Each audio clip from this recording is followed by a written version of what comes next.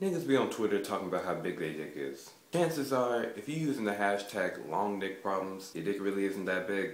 Titties. I'm not gonna be starting every video like that, so let me get that out the way. Source of all life and goodness. I mean, what else would I suck while we fucking? Ass? I ain't sucking no ass for no 2 hours. Fuck what any other nigga talking about. Anyways, I heard a story about a lady breastfeeding her entire family, so that means that they all up on her titties.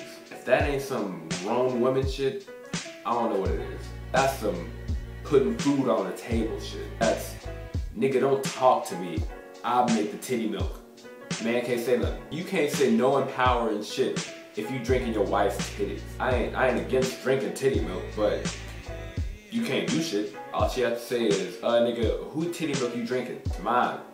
I put the food on this table and shit. Anyways, a girl was telling me how she had back problems and shit, spine shit, from having big titties. Y'all niggas over here complaining about dicks hitting the toilet water and shit. Nigga, do you have back injuries? Is your dick so big that you gonna have pelvis problems? Is your shit going all the way down the toilet and you gonna have a problem about that like mine? Ladies, this girl's gonna have some serious back problems when she's maybe 30, 40 years old. And all I see is niggas talking about, oh, my dick is too big.